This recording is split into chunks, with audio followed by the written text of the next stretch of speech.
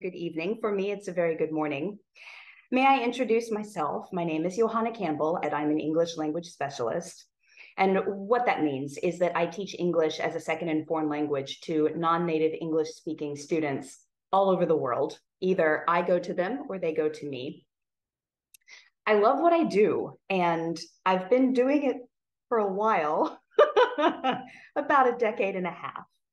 And one of the things I've discovered through the process of becoming the professional that I am is sort of an odd thing to say, and that is this. I suppose in a sort of a way, I owe a debt to failure for getting me to the point where I am.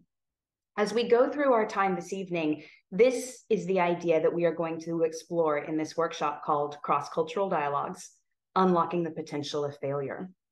It is my responsibility in our time together to create an open and safe space. That is the only way that we can have honest and integrity-filled discussions about a topic that's this powerful and this nuanced. So let's go ahead and get started with the discussion of our topic. So let's have a look at what we come up with when we attempt to define failure. Full disclosure, I am a linguist. Language is my thing. I love it. So I love a good dictionary. I do. I really do. I confess. But that's not the kind of definition that I'm interested in right now. I am not interested in how somebody else defines failure. I am interested in how we define failure, sort of that filter, that intrinsic filter that resides deep within us through which we see and judge what is or isn't failure. But the most important thing here is I encourage you to consider every thought, because that's what we're trying to do. We are trying to, as we say idiomatically, get to the heart of the matter. So as we are exploring this topic, which we will stay with for a moment more, maybe you have sort of this sensation of like tightening in your chest. Maybe even the discussion of failure causes you to feel some level of anxiety. If that is true for you, that's a definition. That counts in this moment that we're practicing. Maybe you do have a visceral response in some capacity. Maybe you don't. Maybe you have something else.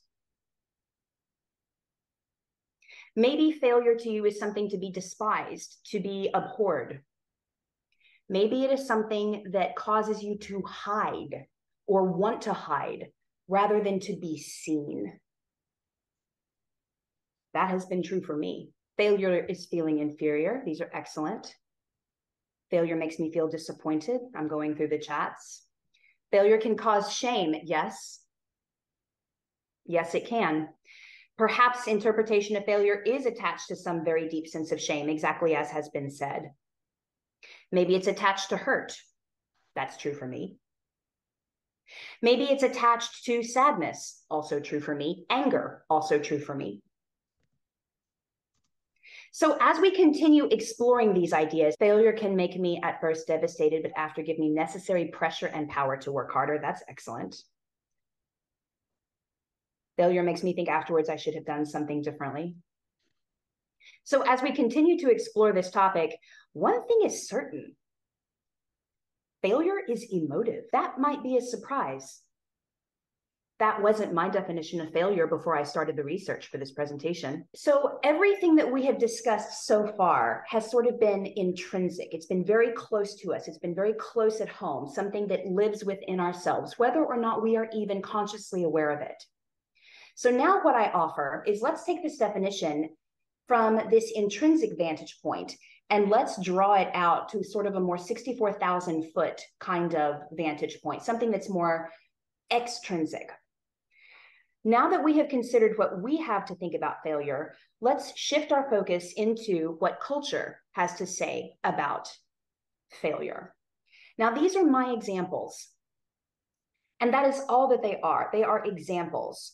After this series of slides on culture, you will have the opportunity to explore examples in your own cultures. So through this particular portion of our workshop, we will have the opportunity to expose each other to these very important, nuanced pieces of meaning in our different cultures. And this is going to widen our awareness of my understanding of you and your understanding of me. That is the purpose and the goal here. So again, these 5 lists, or rather the list of 5 things on the side of this slide, are only examples. Within a cultural sphere, there are an infinite number of options and categories that we could take. I simply have taken 5. You will have the opportunity to take more as you see fit. But let's go through the 5 that I have. Fables, mostly cultures have a similarity of a traditional story where a lesson is learned. Sacred texts, most cultures have some form of sacred text that helps guide certain elements of culture, certainly that influence it, certainly historically. The idea of idioms, here I have used the word idiom, but really the greater context is language. Language influences our culture, so therefore it seems logical that language would influence our attitudes and ideas about failure, but also because language is malleable and we can shape it and make it what we want it to be, perhaps our influences of failure are shaped by the language we use. We will explore this topic also in a moment. Ancestral maxims. The United States is a young country. We haven't been around for very long, but we do have a history, albeit a short one. And some of the ancestral maxims, particularly from people who occupied this land before we did, the wisdom that they had to share is also an influence in our culture today. And then finally, the topic of music and film. This is perhaps among the most prolific options, and I will give us some examples of this as well. So let's start at the top of the list with fable. As far as any English language teachers, there are references and links to any and all of the presentation materials here. This picture of the wolf under the tree, this came from read.gov, which is an excellent resource for American English fables. Really wonderful material. So very quickly, the story of the fox and the grapes is the fox sees the grapes, he wants the grapes, he tries and tries and jumps. He can't get the grapes. So we see him here, angry, sitting, looking up at the thing that he can't get, and he snarls and says, ugh, I didn't want it anyway. My cultural relevance that's extrapolated from this fable is when we fail at something, A, possible response, perhaps not the best, but a possible response is to pretend that it didn't matter anyway. Is this your cultural lens? If not, what would be different? If there's similarity, how exactly are they the same? What proof can you come up with in all of the cultural experience that you have in your mind that supports your thesis to this? This is another example, I only have 2, of fables. This is the story of the wolf and the kid. By the way, kid, K-I-D, means baby goat. Same word, same spelling, same pronunciation for baby human child. They are the same. Thank you, English. It is an odd language. The kid gets left behind because he's not paying attention to the rest of the herd of goats. The wolf shows up. He's going to have dinner. The clever little kid asks for one last dance before he's dinner. Wolf plays music. Dogs, like the guard dogs, hear the wolf's "I'm about to have dinner" song. They come and chase him off. Wolf runs away. Goat goes back to the herd. Kid gets to live. The cultural relevance that I pull from this, a very familiar way that Americans can look at failure, is that rather than seeing failure as a setback, we view it as a lesson.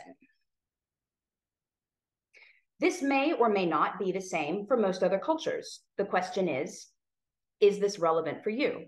Is this the same cultural vantage point, the same attitude that you have?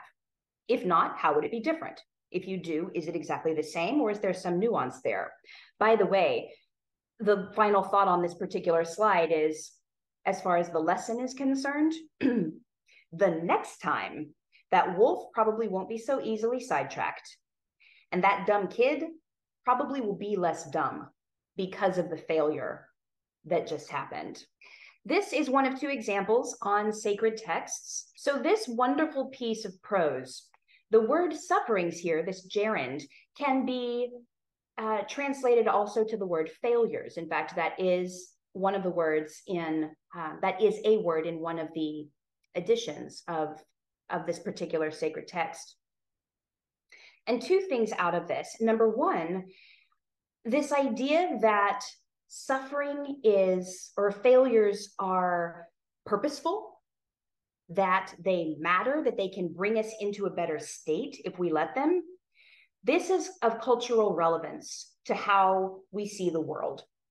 This is a common theme that most Americans portray, that most Americans live on the subject of failure. The second thing is this idea that failure is so valuable that it produces endurance, which produces character, which produces hope, is similar to an idea that we will explore later in our session this evening that is literally titled Celebrate Failure. Just out of curiosity, how many of you ever in your lives have thought of failure celebration? A thumbs up or a thumbs down in the chat. I'm going to. I like that. Yeah, I am too, now that someone who's cleverer at life has explained this idea to me. I think it's an interesting consideration. This is a piece of Buddhist philosophy. As you read this, my question to you is this: if you were to choose between them, which is your choice? The definition that you created of failure, or the definition that you read on the screen right now of failure? Which do you prefer? I can share with you that I certainly prefer this one. The idea that I should not fear failure because it is something that is required for a good life. I like that better than the harshness through which I judged my own definition. I agree with you. It does sound more optimistic. The next two slides are on idiomatic language. This is a very common piece of language that Americans use. I hear it all the time: to engage in trial and error, to use trial and error to figure out a thing, to have failed at something because you went through trial and error that got you to the next step of whatever it was that you were looking for. The piece of information that's interesting to extrapolate out of this, that is relevant to my cultural lens, is that to try something is part of getting it wrong. It's almost expected. And to a certain degree, it's almost commonly expected, at least if the frequency with which we use this piece of language is any indication on our intent behind it. So what about you? Any linguistic considerations, particularly idiomatic, since that tends to be the vernacular, of how you view failure? This one was a bit curious. It's a more American construction to use the verb to botch rather than the phrasal verb to make a botch of something. I confess I'm not as familiar with that. Perhaps it's British English, perhaps it's another form of English. But the more American construction with which I am more familiar is to use to botch. If I botched up a job, then it was something that I failed at. And this is a very common phrase that we use in replace of failure, interestingly enough.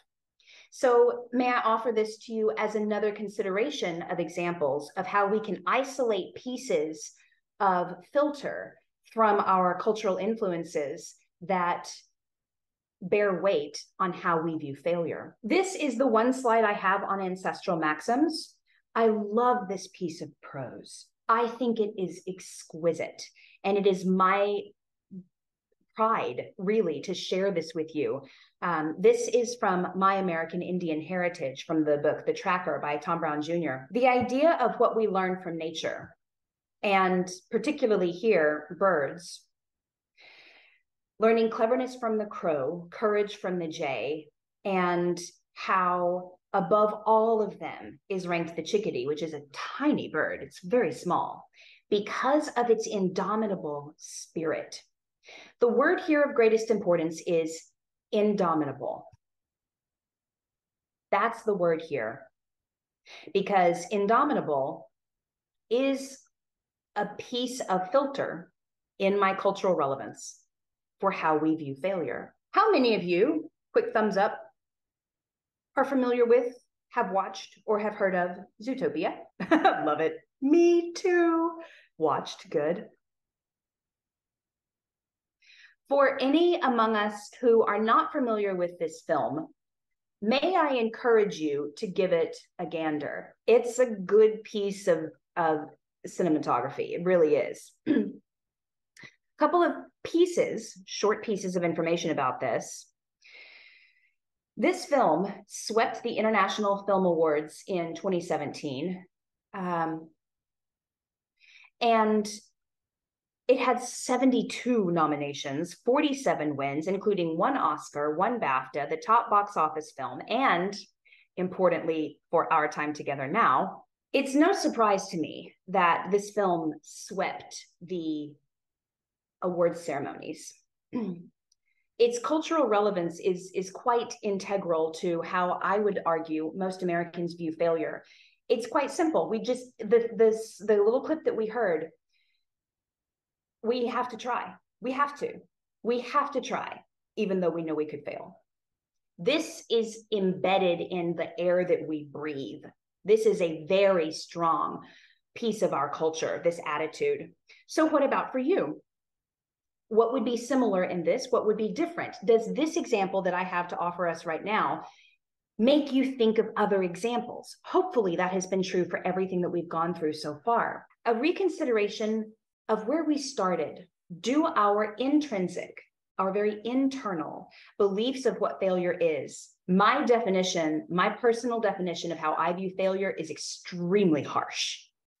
And how my culture perceives failure largely, or at least how we purport to perceive failure, is not quite so brutal as my own definition. And that's the point. Engaging in this exploration of these different forces and influences that shape our everything. This gentleman, who at the time of the research that I have compiled, is to date the youngest astronaut in Australia's history. His story is fantastic. He is phenomenal. What he has accomplished is phenomenal. This is hyperlinked, and I encourage you, if you are at all interested, listen to his story. It's wonderful. In all of the specialists whose data and research I explored in compiling this workshop that we're experiencing right now, he is the only one that I found that had this to posit, not deposit, to posit. He posits that the cultural construct of failure is arbitrary. I have never in all my days on earth considered that something that is so deep within me, something that so clearly defines a lot of my perspective, and I'm sorry to admit, shapes some of my actions and has caused me to shy away from things that I really wanted and I really cared about because I was afraid and fearful of failure. It's arbitrary that failure is bad and that success is good. This consideration I wanted to include because I think it's worthy. Whether or not we accept or reject, that's not the point. The point is to consider the possibility. Do you know this woman? Phenomenal woman, absolutely phenomenal. She is the empress of the Harry Potter series. She's phenomenally talented. She's an excellent writer. This has been proven multiple times in the books that she has written and presented to her world. She's a gifted creator. But do you know what she says about herself? Has anybody heard her personal story? Who she is and how who she is created what she has given the world. Yeah, okay, so some of you, yes, some of you know.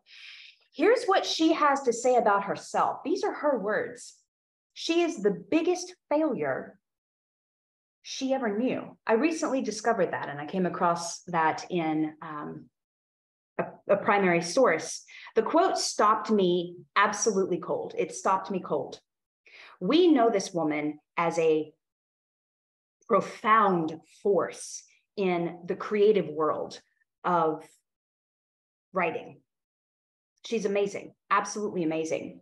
But I would like to read to you an excerpt from her 2008 commencement address at Harvard University. For those of you who may or may not be familiar, Harvard is a fairly prestigious school here in the United States. And in her commencement address to the 2008 graduates, she tells her story of failure. And I love it. I love what she has to say. And it's important for me now to share this with you. This is an excerpt from her speech. She says, "So why do I talk about the benefits of failure? Simply because failure meant a stripping away of the inessential." I love that. I would like to read this again. Simply because failure meant a stripping away of the inessential. I stopped pretending to myself that I was anything other than what I was and began to direct all my energy into finishing the only work that mattered to me. Had I really succeeded at anything else, I might never have found the determination to succeed in the one arena I believed I truly belonged. I was set free because my greatest fear had been realized and I was still alive. I still had a daughter whom I adored, and I had an old typewriter and a big idea. And so rock bottom became the solid foundation on which I rebuilt my life. Quickly, a moment of idiomatic exploration. This last sentence that I read, so rock bottom became the solid foundation on which I rebuilt my life. Rock bottom is an idiomatic piece of language that means once you fall to a certain degree, usually you have more space to fall. But when you hit rock bottom, you have fallen so far, you have failed so much that there's no further depth that you can fail. So once you hit rock bottom, that's it. Your life is in ruins. You've hit rock bottom. You cannot go any lower. And that's what she said. Her rock bottom, that ultimate destruction of her life, complete, utter failure, became the solid foundation on which she rebuilt her life. Any of you who know this man? If you do, I'm going to be so impressed.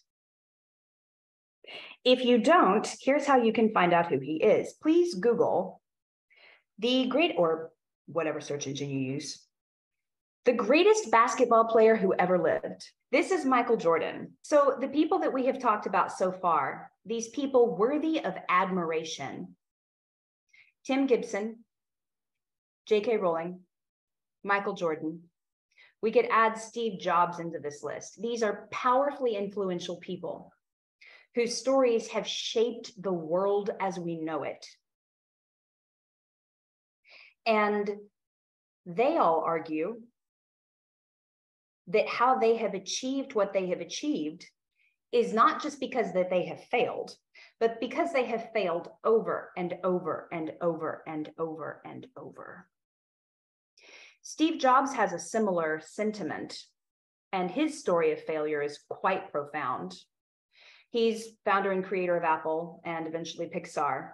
In his 2005 Stanford address, he tells those graduates, "I didn't see it then, but it turned out that getting fired from Apple was the best thing that could ever have happened to me." He founded the company, and then they fired him in a really public, painful way.